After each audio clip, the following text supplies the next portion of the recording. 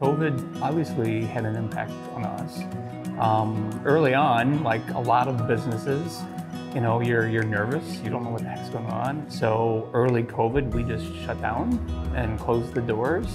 And after about 4 weeks, I decided that I wouldn't be able to pay my mortgages if I just continued to go that direction. So there were rough times, and some of our staff, unfortunately, needed more hours available than we had, so we encouraged them to take advantage of the unemployment situation that was early on in COVID. Right. And I was a supporter of that. I thought, the industry's everywhere. Right. Closing up. Right. And maybe that's the reason, part of why government exists. You can step in and kind of help through this time of need. And right.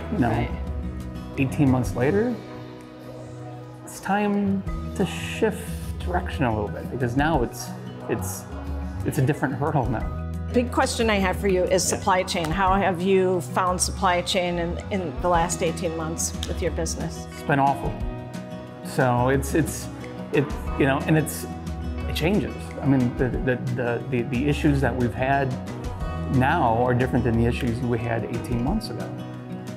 During COVID, there are a lot of businesses that really struggled and continue to struggle. Yeah.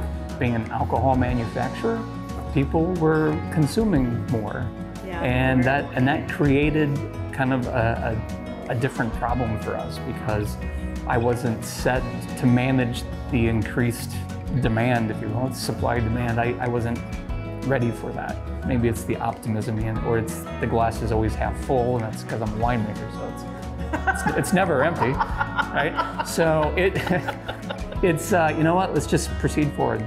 Let's keep going as if nothing changes, because this will pass.